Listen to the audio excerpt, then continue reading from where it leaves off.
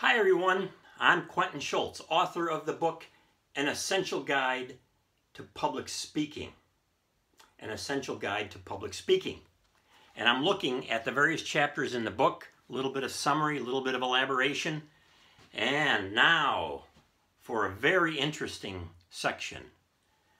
Chapter 20, Stage with Technology. Stage with Technology. My approach to understanding the use of technology in public speaking is very different from what you'll find in other books on public speaking.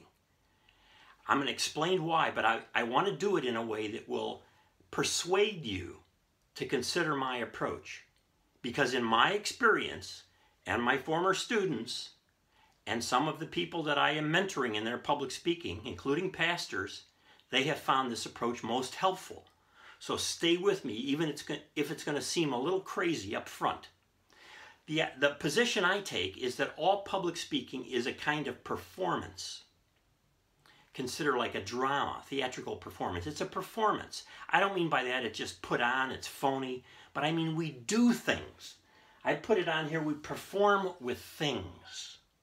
We use our voice, for instance. We use our body. We use various quote-unquote technologies. In fact, I believe that everything that we use in public speaking, we can consider everything a technology. All around us, we could consider our voice a technology and we use it a particular way. We could consider, of course, the things we think of as technology like PowerPoint. I'm not going to say much about PowerPoint, projection technology, slideware, whatever you want to call it, in this presentation. You can look at that in the book where I develop some materials on how to use that well. I want to get to the root of the matter, this performing with things, all things, because this is what's really important. Too quickly we jump into technology thinking that technology is just about PowerPoint or computers. In fact, when I am invited to speak, one of the first questions, if not the first question I hear from my host is, what technology will you need? What they mean is, are you going to use PowerPoint? That's what they mean. Very narrow view of technology. So I want to broaden the view. Technology includes all things that we use and how we use them. Technology includes, if you will, hardware and software, and often we are the software. We determine how to use particular things. So here is some technology. Look at this magical technology. Whoa! I can go here and I can circle this and look at that. Technology. I've used it in a particular way. This technology could be used in many other ways, right? I have some lighting here, some fill-in lighting. In fact, I'm going to reach over and turn my fill-in light on this side off. There you go. That's not bad. I can stay with that. Let me turn that back on. I got a little LED up above and behind me, a little bit here for some backlight.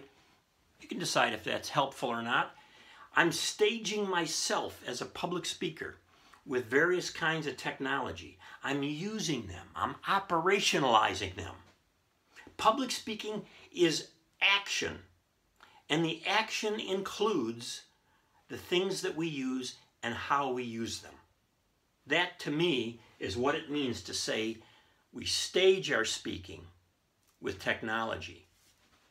I like that word staging because it does bring up drama. And you think about all the things on a stage that could be used when they're putting together a performance, right? So all of those things are available to us too. Even simple props. A simple prop. What would a prop be? Here's a fascinating story. There was this preacher that I used to love to hear, and he would come by our church occasionally and preach. And he wore glasses, and he would take his glasses off like this. Well, and he was looking down at the lectern, looking at scripture,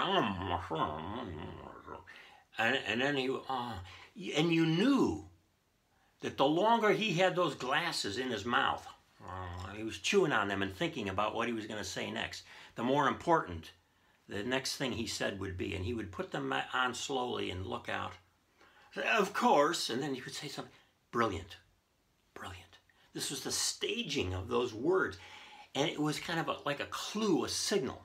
He was using his glasses as a kind of technology to suggest importance, because in his own mind he was thinking about how important something was.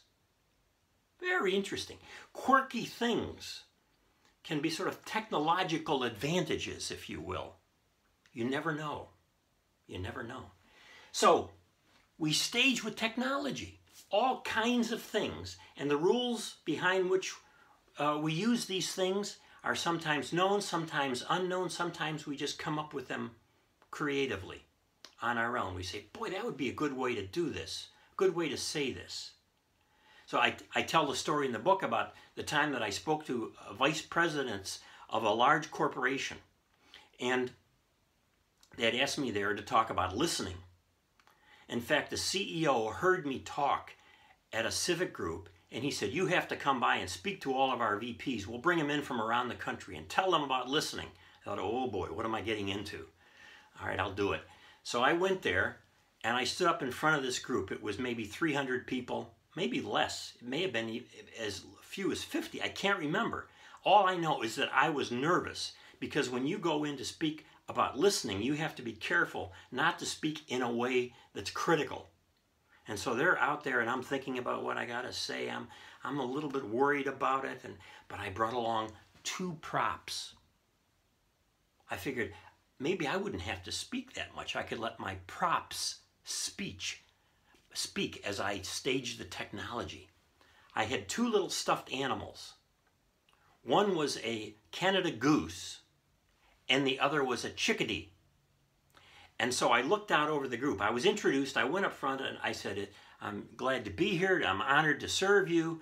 I just have one question for you. Are you a goose?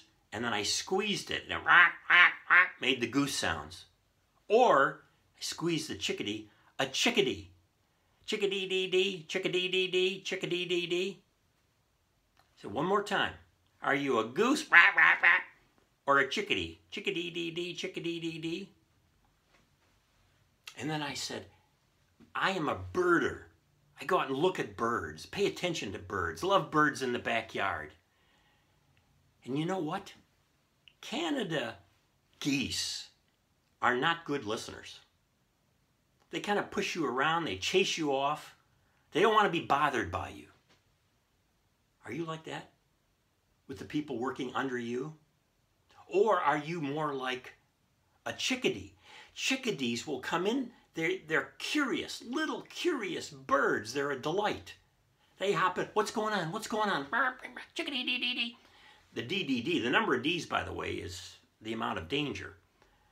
But they come in and they look around. If you work hard enough with sunflower seeds in your hand and hold still over a few days with chickadees that come by a feeder near your house, you can actually get them to eat out of your hand. They're that friendly. I said, that's the kind of listener that we all need to be. We are there listening. We're curious. We care about what's going on. Not a goose. Are you more of a goose or more of a chickadee?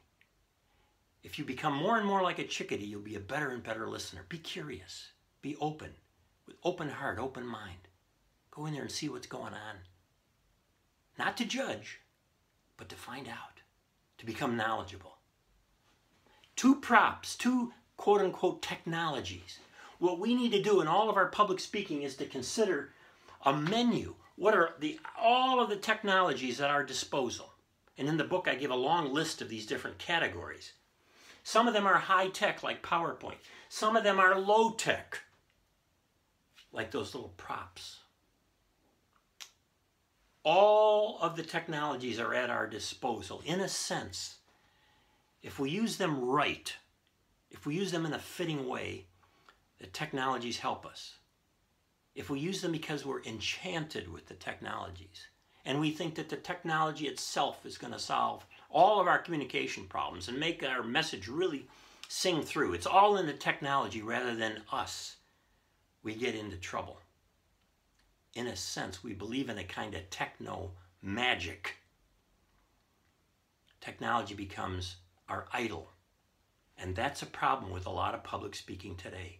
People believe more in the technology than in themselves. They believe more in high tech than low tech, and they don't make the right decisions. So in your own public speaking, remember that you are staging yourself with all kinds of things. And among these things that you're performing with are high tech and low tech, and the right kinds of those in the right situation can make all the difference. It's a matter of creativity and avoiding techno magic. Thank you so much for listening to me, Chickadee-dee-dee.